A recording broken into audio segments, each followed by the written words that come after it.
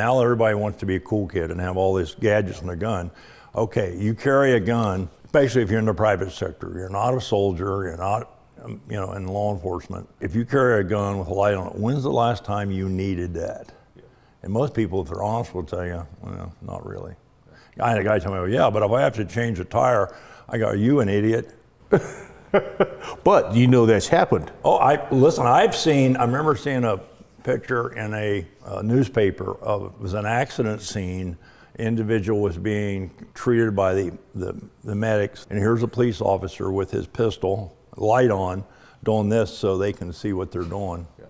And I remember I cut out the paper, I don't know where it's at, but I thought, okay, this is what you're not supposed to do. Yeah. I mean, pull it off, make it a handheld, put the whole, and yeah. Well, the bottom line is, I think lights in today's world are extremely overrated.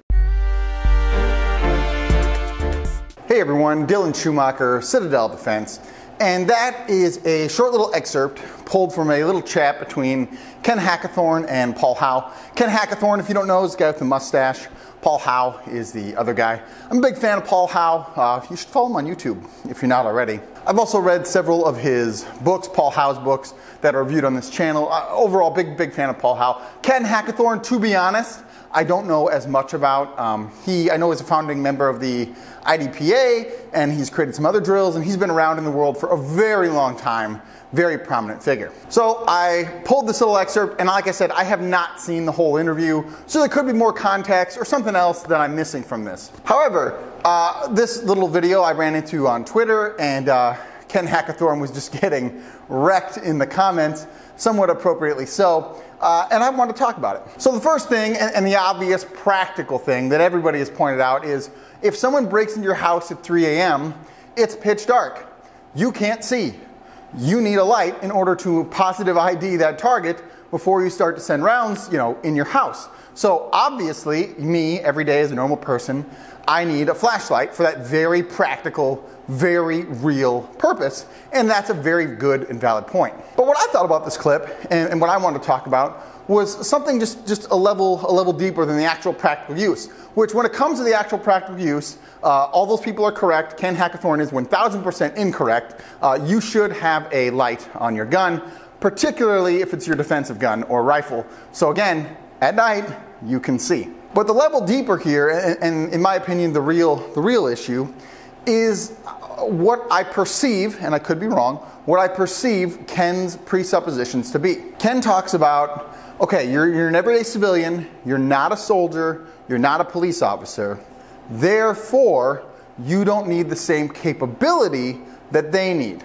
And I would categorically disagree with that statement. I'm just an everyday guy.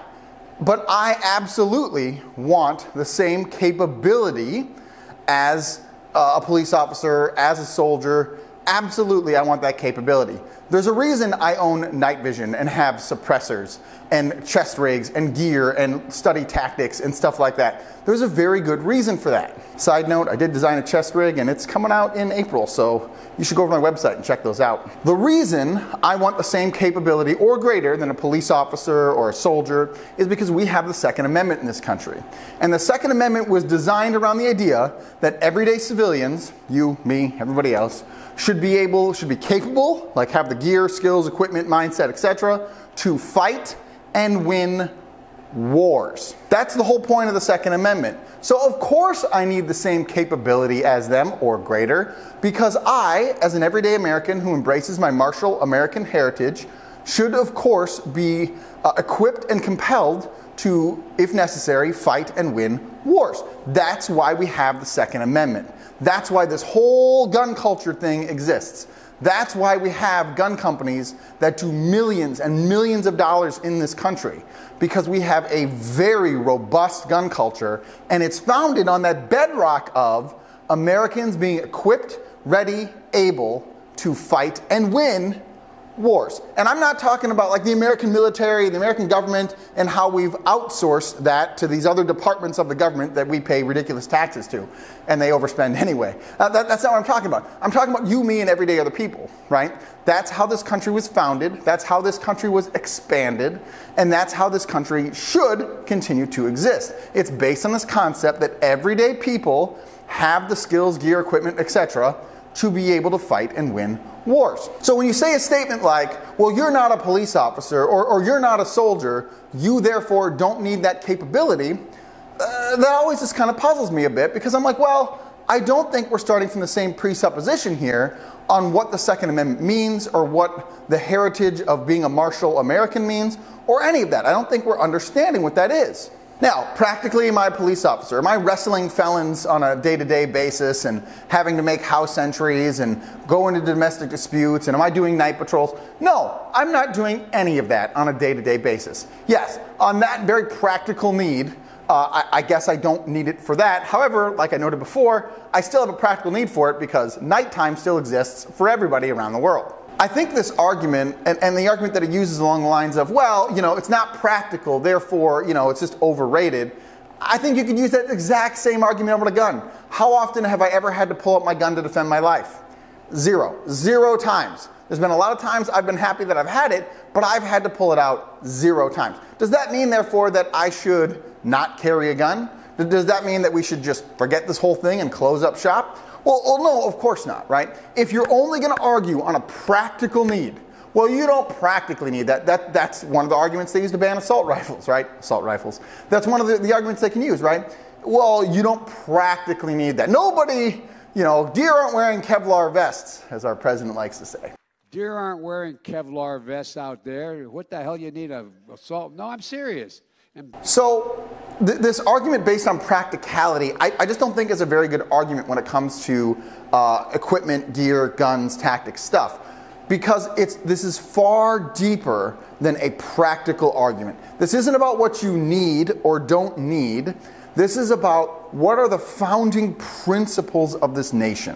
What are the founding principles that gun culture are built on, right? And when you get down to that founding principle level, and you're going to agree with me, and maybe you won't, but you're going to agree that Americans should be equipped, ready, and able to fight and win wars as everyday people, because we are the militia, right? If you're going to agree to that principle, then this idea of what you practically do and don't need, it honestly becomes kind of obsolete and kind of silly. So I don't, of course, mean any disrespect to Mr. Ken or Paul Howe or anybody else who participated in this thing, but I do think we need to look at the founding principle here. And we need to say, well, wait a second, what is it that we actually believe about the right to own guns in America? Why do we have that? And therefore, then, practically, we can talk about how that works out. But if you want to say gun lights are stupid and you don't want to carry one, you don't think other people should carry one, hey, it's America. You can say that because people fought with guns, everyday people fought with guns to defend that. Then, you know, that's totally fine. But I'm just saying, I think this is a statement that isn't grounded in any principle. It's just grounded in pragmatism. Well, you don't need it on a practical basis, so why bother having it? And I understand that people can overload their guns with things, but I'll tell you right now, my everyday carry pistol, right, I have a optic on there and I have a light on there. Why? Because it makes it easier to use and it allows me to positively identify what I may or may not have to shoot. So boys, carry a light on your gun. Remember that when you carry that light in your gun, you're carrying it on there because you have a bedrock foundation of embracing your martial American heritage, and you are ready, equipped, and able to fight and win wars should the need arise. Do brave deeds and endure.